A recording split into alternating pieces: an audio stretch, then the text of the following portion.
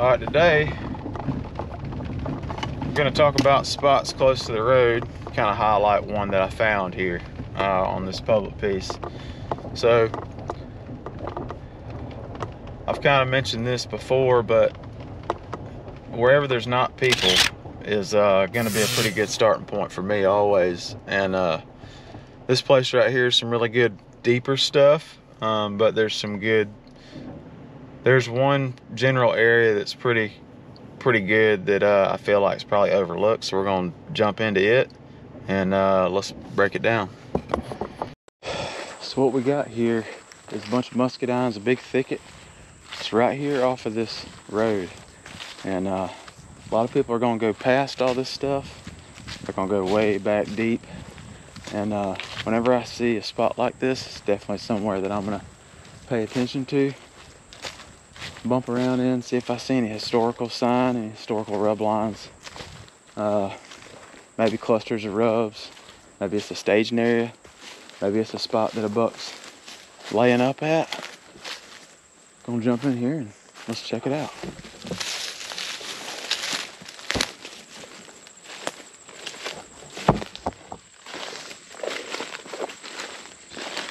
You got like a bunch of pines this way and another thicket of smaller pines that'd be good bedding on the other side of this, and you got a little SMZ, which is an old creek that runs right up through the guts of it.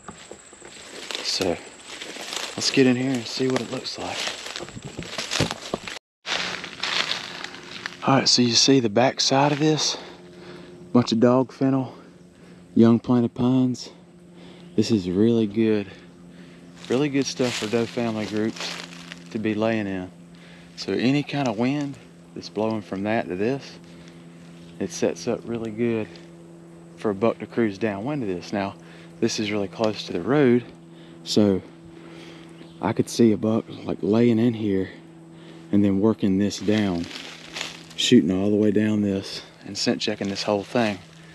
So this would be an area where I would predict he would be laying at, leaving from here and cutting down through here. So what I would probably do here, based on the sign, really, this is the kind of spot I'd probably just throw a hunt or two at, based off of the tendency of what I think a buck would be doing right here. So I'll probably find a tree somewhere down in here that'll be good for a wind like this. And regardless, I'm gonna hunt this just because of how it sets up, but I'll keep going further in here. I don't want to do too much walking around in there, but I'm just gonna poke around in here a little bit, just see if I see any old historical buck sign. I walked kind of deep in there. I didn't see a ton of stuff that really shot out to me, but the spot in general is still shooting off to me. So I'm gonna go further on down and check this line to see if there's any historical, like an historical rub line where he's cutting downwind of all this. See what we see.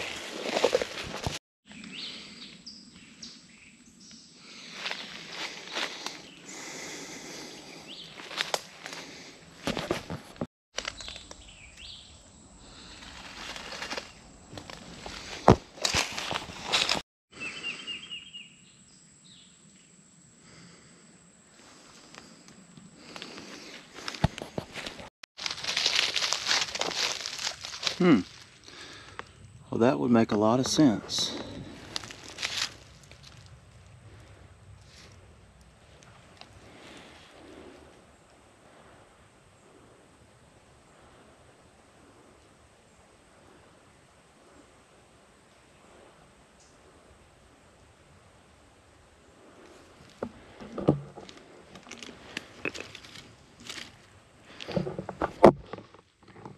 Well, just as I thought, I broke away from where I think a buck would be bedding, and it makes sense because he dropped it walking right down this way from that way. Anything blowing back towards the road. So there's a road way over there, cars going back and forth. They're used to it. This is definitely, that's all I need to see. I already was going to hunt in here, but that just solidifies what I already kind of knew or suspected.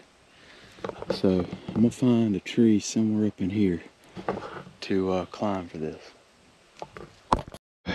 You got a hole in the fence right here. So about right here's an area that I'm probably gonna climb that water oak right there. That could work. So that's just kind of how I process everything. This will be a place that I probably visit middle of October when these bucks start to get on that pre-rut pattern where they're searching and seeking. But appreciate y'all watching this video. Guess I'll see you on the next one. Georgia starts this weekend. So y'all subscribe if you haven't.